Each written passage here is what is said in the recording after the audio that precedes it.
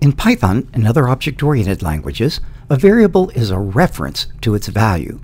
Box and pointer diagrams are a standard way to explain this idea and its consequences in a visual form. A box and pointer diagram displays a snapshot of the variables and their values at a given point of execution of a program. So for example, the 3 lines of code shown here yield the box and pointer diagram shown on the right, as we'll see in the rest of this video. So this video will show you how to read and draw box and pointer diagrams. They help clarify that variables are references to objects, so Professor Jones over on the right will perhaps not be as confused after this video about what a pointer is. They also help clarify that assignment causes a variable to refer to an object and that function calls do the same. Recall that in Python, every piece of data is an object. Objects have a type and a value. Names, that is variables, are references to objects. We say that the name refers to an object or points to an object or is the name of an object. 3 ways to say the same thing in this context. So for example, we might have radius refer to the integer 42. The variable temperature might refer to the floating point number -8.56. The variable greeting might refer to the string hello. The variable numbers might refer to what's called a list, and the variable circle1 might refer to an RG circle.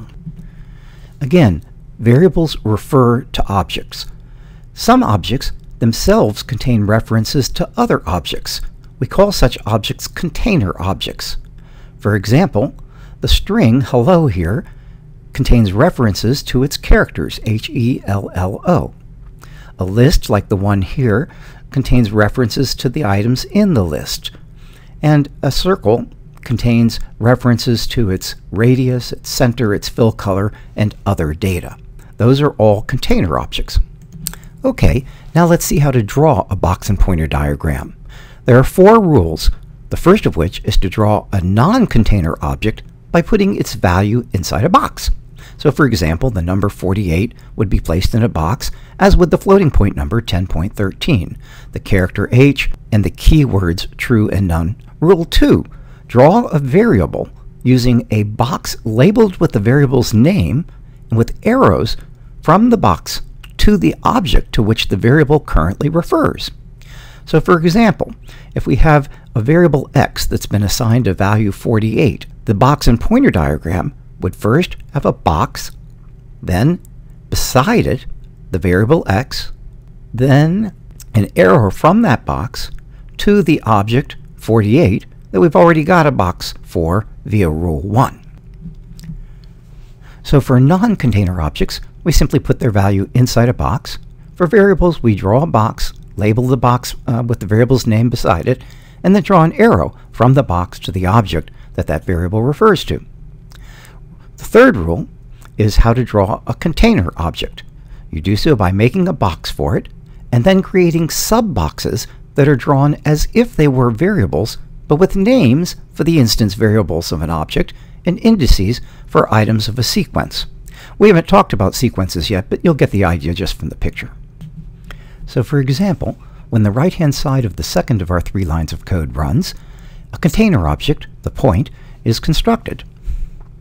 So we draw a box for the whole point, and then sub-boxes for each of its instance variables. We treat each sub-box as if it was a box for a variable. So we put the instance variable x beside one of them, the instance variable y beside another.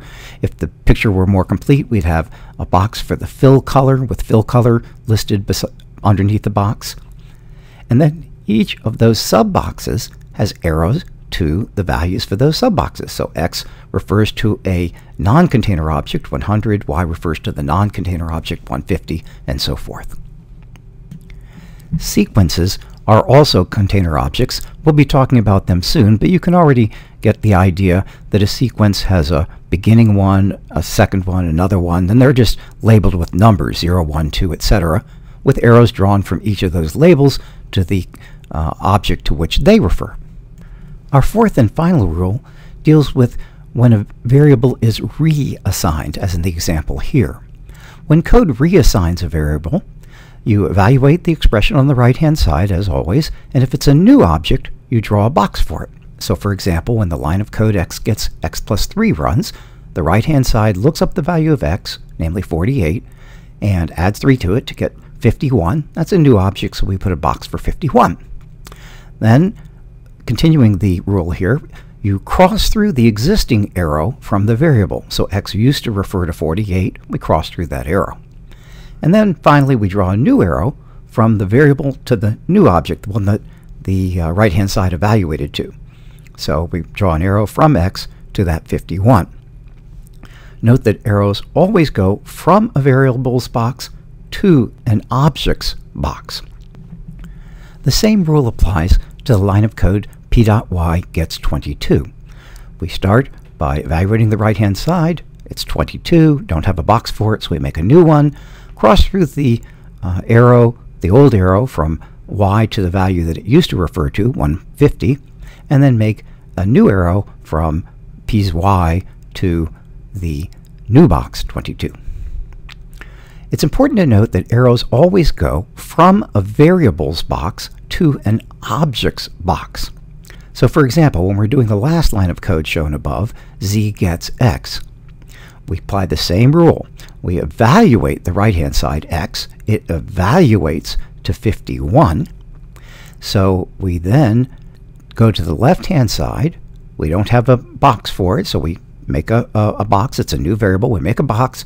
We put z beside the box. We draw an arrow from the box, just like we did with all other assignments, and it goes to the thing that we just evaluated, the box containing 51. Never have an arrow go from a variable's box to another variable's box. So in summary, I've shown you how to draw and read a box and pointer diagram. They're helpful for a lot of reasons, including the fact that it clarifies for Professor Jones and others how exactly a reference or a pointer works. There were 4 rules. The first was that for a non-container object, you just put its value inside a box. The second said how to draw variables, that you draw a box for the variable, put the variable's name beside the box, and then have an arrow going from the box to the object to which the variable refers.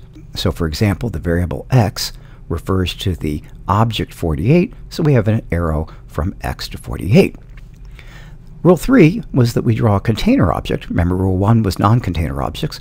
Rule 3 is that we draw a container object by making a box for it and then doing sub-boxes and doing the same thing for the sub-boxes that Rules 1 and 2 said to do with variables.